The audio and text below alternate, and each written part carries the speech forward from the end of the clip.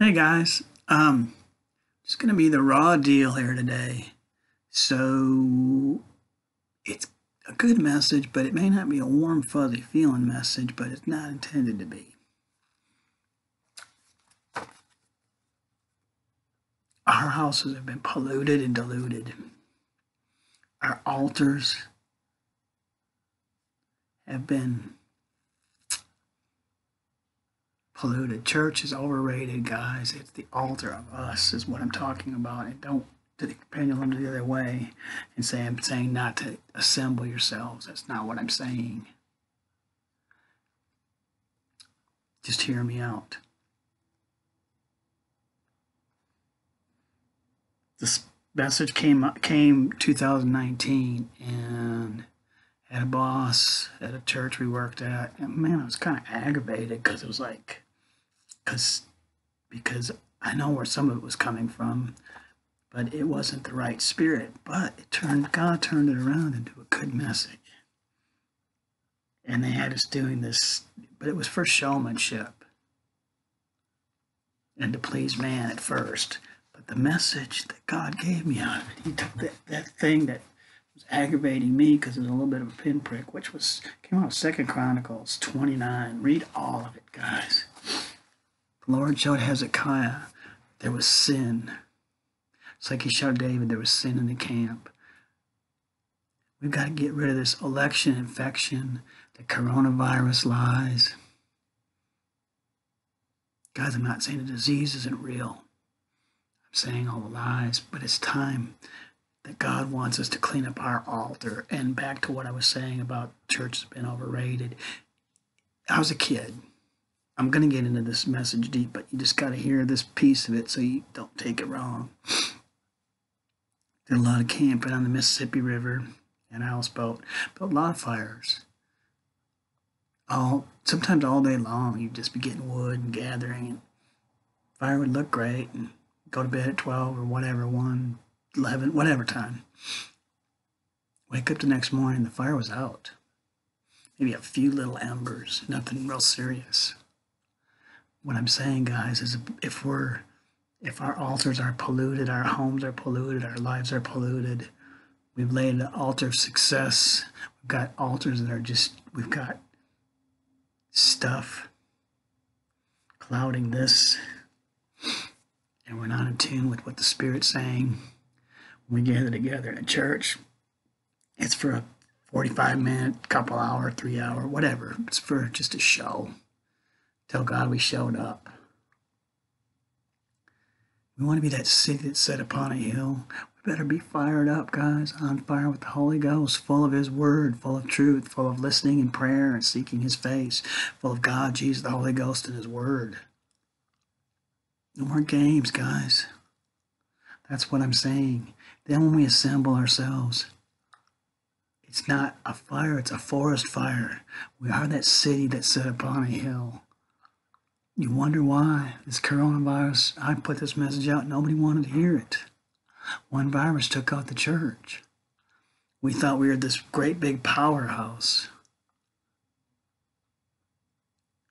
It's because our houses are polluted. Mine too, guys. This is not a message of, hey, you need to clean up, and I don't. I hate those messages. God hates those messages. It's for all of us, guys. The Bible is the Bible. God is God. Jesus is Jesus. The Holy Ghost is the Holy Ghost. We all need to take heed to what the Spirit's saying to the church. This is not Monopoly. I don't get to pass go and collect $200 and tell you guys how to live, and I don't live it like that. That's part of the issue of the pollution. The church has been polluted. The government's been polluted. We've been lied to. It's a lot more than the fraud, guys. It's a lie, but it's the sin that's behind it. It's the evilness that's behind it. Evil and corrupt, because it's the lust of the flesh. It's all about the money, honestly, guys. The abortion industry is murder just to make money. Murder just to kill people. It is.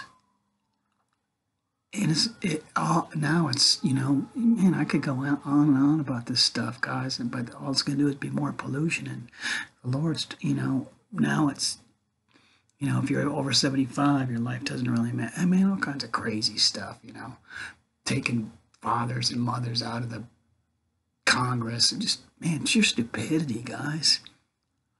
This is getting clouded with just junk, pollution. That's why I turned off CNN and all the media 2 years ago. I was like, man, I'm not paying $150 for 800 channels and I don't even watch them. Maybe I'll watch the Discovery Channel a little bit, the History Channel. I like that just because of old World War II stuff. For some reason, but I caught myself, I'm a big boy and I can, discern, and I'd watch CNN and try to pull out the good stuff out of the bad. And, man, no. I'm not just picking on CNN. A lot of it, most of them, it's just trash, guys. We've been polluting our mind with the garbage, and we need to fill it with the Word of God and prayer and dedication and read that message and weep. Hezekiah went into the temple and cleaned and purged it. We need to clean and purge our own temples, our own houses, our own lives. That's what he wants. We're the church, guys. You're the church. It's not the building. It's not where you go. It's not your pastor. Man, guys, there's so much twisted stuff. About a year ago, maybe two, I was in prayer and I was like, man, God, what do I do with all this? I was kind of a little overwhelmed feeling. It just seemed like there was too much going on. And, some of it was prayer, some of it was complaining too to God, but long story. But anyhow, the Lord spoke to me. He said, just be. Like, well, that sounds good. Just be. The scriptures were already there and I'd already heard them, and it just kind of started coming into place this last few days. He said, just be holy, for I am holy. It was always there. It's like this message, guys. I got this 2 years ago, almost 2 years ago, a year ago. Just now coming to fruition. For me, house cleaning, guys. What do you do when you go to spring clean? Man, my wife is really good at that when she does it. And she's a very clean and thorough person anyhow. But when she gets on that mission to clean, man, you cannot sit down. She is going to work you. This is not about works, but it gets done. And it gets done right and well and efficient. And, man, what seemed like might have took days is a few hours and we're done. And it looks good. And I enjoy it. Our house is always pretty clean. My wife's a very clean person anyhow, but, we get a little cluttered though. That's, my office is really bad, but she lets me get away with it. She just kind of like shakes her head. So I get a free pass on that one, but the rest of the house, no. But I'm always picking up after myself. I try to be, thorough too, but God wants to clean our house, guys. Purge us. And the only way you can purge us is if we're praying and seeking Him. That's why I've been putting out that imperativeness about the 5 a.m. prayer. Come see me at prayer. Come pray with me at 5 in the morning. I've been getting up at 3 now, honestly, but 5, 3, 5, whatever. Early in the morning. Why? Because I'm not up looking at Facebook. I'm not out checking my messages. I'm not out doing YouTube. Well, I am sometimes, but I first pray about it. Lord, what do you want me to do? Sometimes I get a cup of coffee, generally, but I don't even try to eat or do anything. I ask Him, what do you want me to do first, Lord? Pray, read my Bible. It's got scriptures. What's the order? Sometimes it changes. But I always bring it to Him in prayer, and that's what I'm telling you guys. I'm telling you the direction that we got to go. We've missed the date, too. That's going to be one of my next messages. It's not January 6th. It's January 8th. I'll put that out on my next message, and I'll tell you why. Some other scriptures that the Lord gave me. Kind of correlates to this one. Read Revelations 1:8 all the way down. But we've missed God. He wants to talk with us in the cool of the day, but he can't because of the pollution that's in our mind. This coronavirus mess, the election infection. We've got to get rid of the infection first, guys. I'm going to end with this because I'm going to put out several messages. I can say this with authority. Yes, the disease is very real, guys. But the motive behind it and what they're doing with it is sin. It's been weaponized just to usher in the mark of the beast, honestly, guys. Look how easy and peasy it just flowed in. The pollution. Everywhere you go, masks mandated. You go to a store, it's like a big sign in front of it. Wear a mask. Man, I don't and won't. 99% of the time, unless the corona police are yelling at me about it.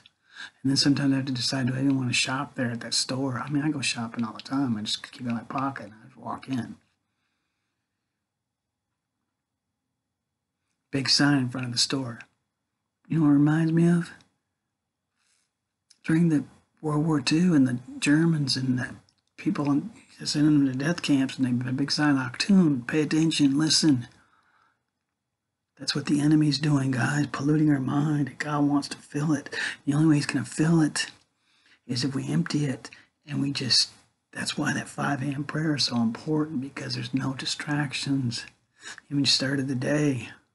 Many of y'all are so busy on your jobs. Well, God pulled a lot of that back too. Why? Because he wants to walk with us in the cool of the day, guys. He wants us back. I'm going to stay on this theme. The hospital, okay? And the disease, okay? I can say this with authority, okay? Some of my messages kind of step on a few toes. I'm not trying to be that abrasive kind of preacher, but they do. I just have to be about my Father's business, and I can't change that and won't change it. I pray about a lot of this stuff. Sometimes it's years in the making, honestly. Not a day. I don't just try really hard not to just spit stuff out. Well, the devil stepped on my toe in a roundabout way. But I was in 3 emergency rooms, over 2 weeks in the hospital. I'm diabetic and I got a big infection underneath my toe. I didn't see it because it was underneath the backside of my toe. And I looked down, my foot was hurting for about 2 weeks. But it didn't look bad or anything. But then all of a sudden one day it just blew up like a red chili hot pepper, like bad. Swelled up. Man, it was nasty looking. Seemingly overnight. Well, it was the day before Thanksgiving. My wife's like, you need to go to the hospital. We need to go. You need to call 911 and you just need to, well, it's Thanksgiving. I'm not going to ruin everybody's Thanksgiving. God's going to take care of this. I got to the hospital, put me in the emergency room, admitted me right away. First one we didn't go to because my wife looked at the reviews. It was horrible. So we found a different one that she thought we liked. Got there and they put me in, and all they did was, started antibiotics and put a big sign on my chart and everything, and on the door, can't eat after midnight because of the procedure. I'm like, what procedure? And well, they kind of hinted around at it. Well, what they wanted to do was start amputating.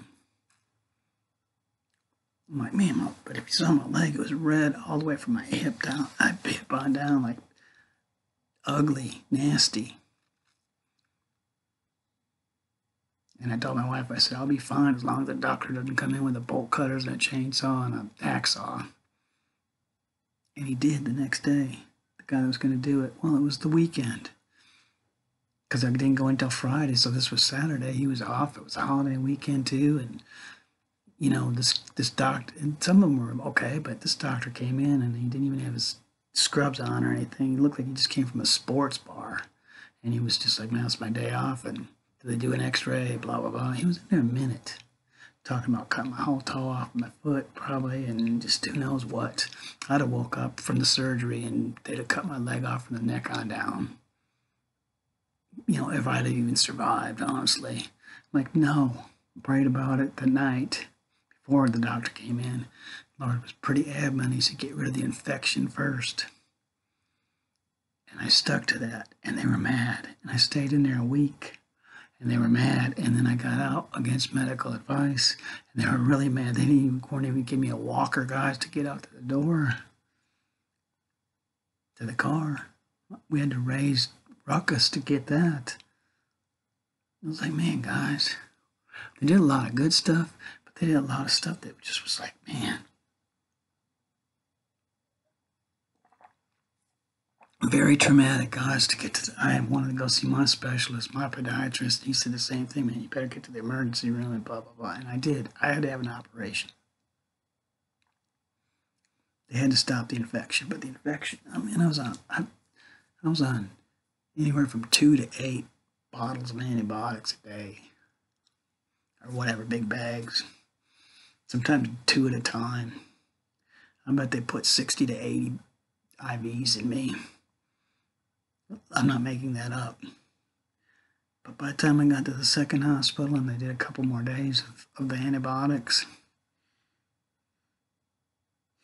and the doctor was awesome, they cut about this much of my toe off. And that was it. And the last thing he did was, he was very thorough and talked to us for about 10, 15 minutes. Everything was great and awesome. As far as being in the hospital, it was great and awesome. But being there, no. But as far as everything they did, yes. But the last thing he did was he cut a little bit of the bone off that was still attached to my leg. And the long story, they did a week-long biopsy. I mean, I got a lot of messages out of it, but this was one. The infection doctor came in and said that we're doing a biopsy, and it took a week, and they finally got the results back. But he said, because the infection was in my bone. He said, but, he said that one of the tests they did at the first hospital was a sonogram to check my blood flow. Great blood flow. He said that was great news, because it said it didn't matter how strong the medicine was if it wasn't getting to the bone, because the bone will die if it doesn't get the blood. Guess what, guys? The body's kind of been dry bones.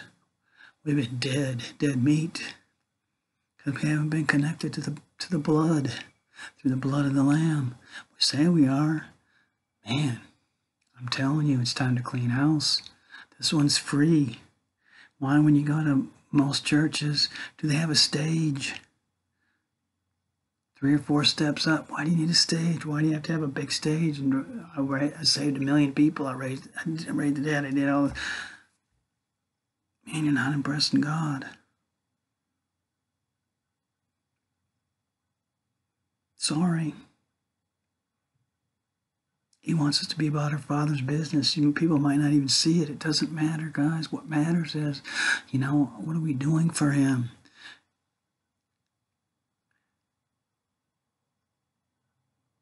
We've been polluted. The stage, it's some dude on a guitar the whole service, and it's a prayer set or whatever, a prayer meeting or whatever. Man, it's a dude on a guitar. Or it's like a rock band kind of. I mean, we've been sensationalized. It's polluted. The church is polluted. The government's polluted. The world's polluted, diluted. We've got to get rid of the infection first, guys, and the infection is sin. He wants this judgment starts at the house, our house. Mine, yours. Come on, guys. Let's get real here. Like I said, this is going to be a real raw message. It has nothing to do with the election infection, whatever. Of course we've been lied to. Of course there's plenty of fraud or whatever, Pick one. But it was for a reason. The reason was the evilness, the sin, the ushering in of the one world government, the mark of the beast. It's just not time yet, guys. The harvest. I'm going to end with this. Some of the things the Lord's had me do, but I'm not going to go into all the details yet. It's just not time.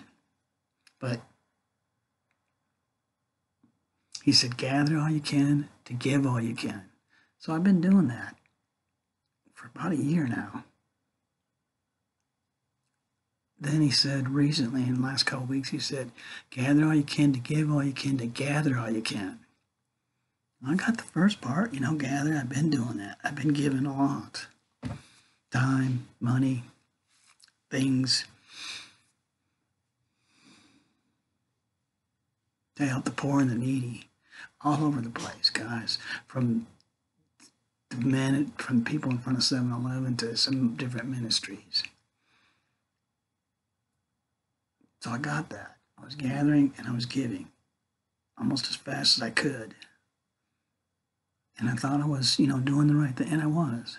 But the last part, give all you can, gather all you can, to give all you can, to gather all you can. I prayed about that. And about a week ago, maybe 2 weeks ago, I got my answer. The answer was, it's harvest time, guys. Give all you can, you gather all you can, to give all you can, to gather all you can. The gathering all you can is where he wants us to gather the bride together, the body of Christ. But he can't do it when our house is polluted and diluted and we're so filled with lies. Some of them we even believe from the enemy. Walk around, it's like dumber and dumber. Everywhere you go, everybody's got a mask on.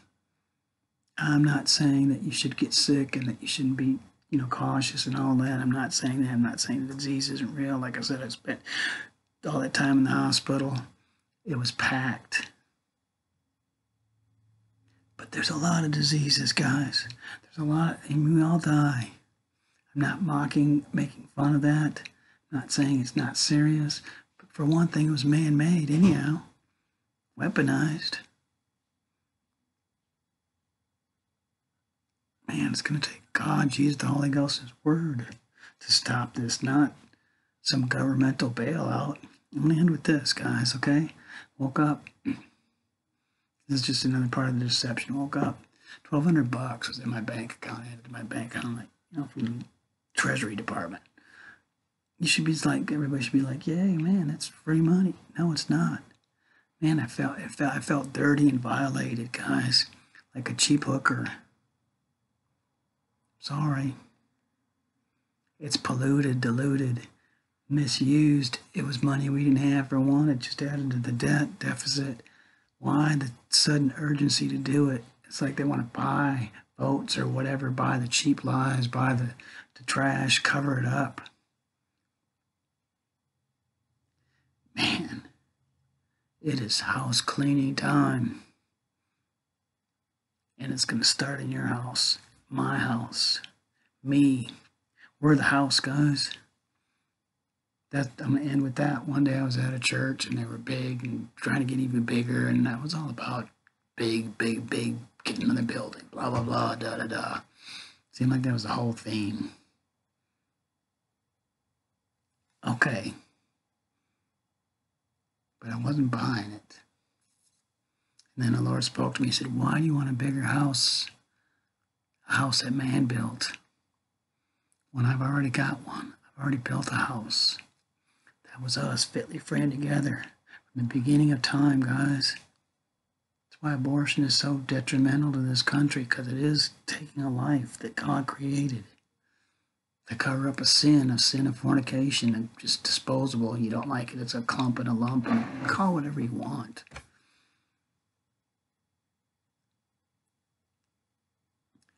I'm telling you, it's house cleaning time, guys. And we've missed the date. We're so hell-bent, we're so bent on the 6th, everything's going to change. Man, we put all of our faith in the government. Isaiah 9, I think it's 9:6, I've got that message out, but the government rests upon his shoulders. Can be called Wonderful, True Counselor, King of Kings. Trump isn't, Biden isn't, Congress isn't. Jesus is King. Our government isn't. Yes, we want righteous people in authority, and we need to pray that in. Right now, it's tons of unrighteousness and evil intent in people's hearts.